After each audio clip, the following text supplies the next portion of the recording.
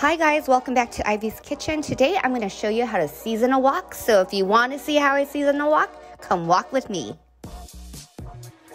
Fill your wok with water and give it a good scrub.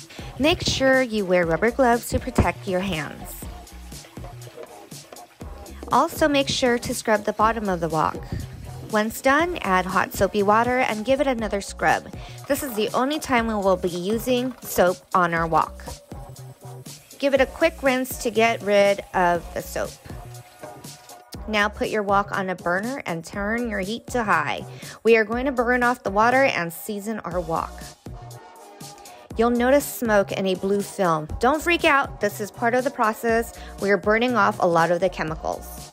I like to tilt my wok this way so I can burn off all the sides.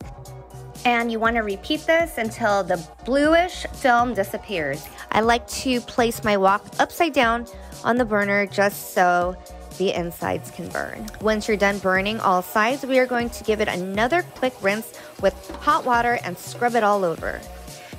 Now we are ready to season. Return your wok back to the burner and repeat the process. We want all the water to evaporate.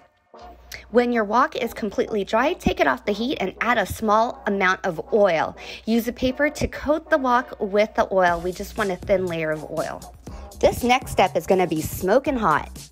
We are going to burn the wok one more time until all the oil stops smoking. Make sure to burn all sides and turn the wok over for extra burning.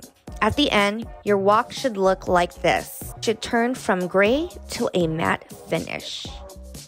And that's how easy it is to season a wok.